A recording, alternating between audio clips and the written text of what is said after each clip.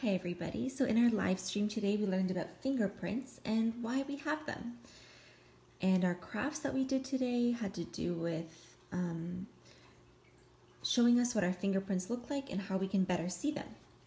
So the first thing we did was looked at taking some Play-Doh, some clay if you have it. I had to home make my Play-Doh, which you can also do. And with our Play-Doh, what we want to do is just stick our fingertip into it and look closely. If you have a magnifying glass, it'll help too. I'll just bring this to show you. And we can see inside of it our fingertips, what they look like. Now, this isn't always the clearest way to see it, so we're going to be trying out some other methods to show us what our fingerprints look like. For this next activity, what we'll need is a pencil, some Scotch tape, and scissors and paper. And what we'll do first is just draw a very dark spot on our paper. Press really hard with the pencil. Okay. Now we're going to take our fingertip. Well, first actually we need to lay out our tape. So go ahead and cut off a piece of this tape and lay it down. My fingerprints are already getting all over it. With the sticky side facing up. And what you're going to do is just rub your finger into the dark spot. And then go ahead, put it on the sticky side of the tape, peel it off, set it down on the paper. So now we can see this is much clearer to see what my fingerprint looks like. So this next one is the same idea, except we're using baby powder or flour, dark construction paper, and again, tape. You can use any color of construction paper, just something that'll make the baby powder show up. Okay, so again, we take our piece of tape and lay it with the sticky side facing up. Now my fingertips are starting to get a little bit dry, and what you can do with this is put it on your hairline, put your fingertip on your hairline where the sweat and oil tends to be. I know it sounds gross, just so they can start to have a little bit more grip. So just where your hair meets your forehead, there's a lot of oil there.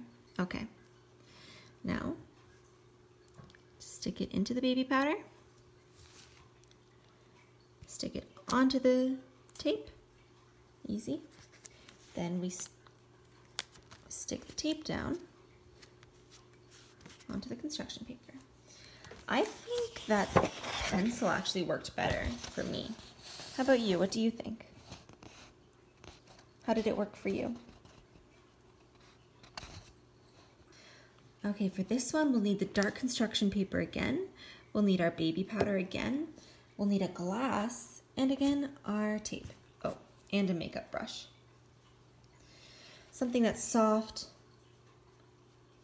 and we are going to use it to dust the baby powder, is what we call it. So as we spoke about today, you leave your fingerprints everywhere you touch, even if you can't see them.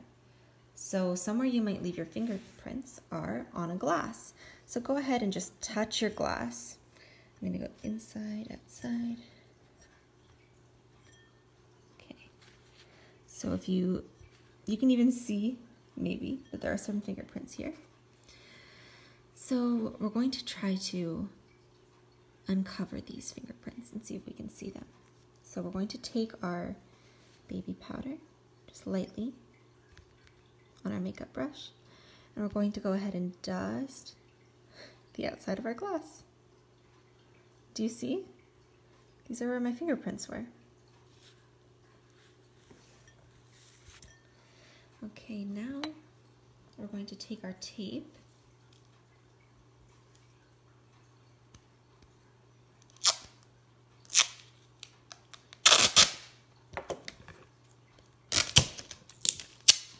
and we're going to stick it to the outside of the glass.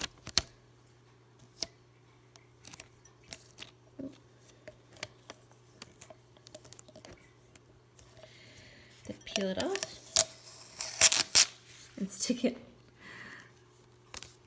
onto our construction paper. And then we can see a bunch of fingerprints here too. And we can also see them on the glass. Isn't that cool that they were invisible and then they became visible? So something cool you're going to notice if you try this with your family is that every single person's fingerprint looks different. Nobody in the world has the same fingerprint, even the people you're related to. Okay, thanks for joining me today, and I'll see you next week.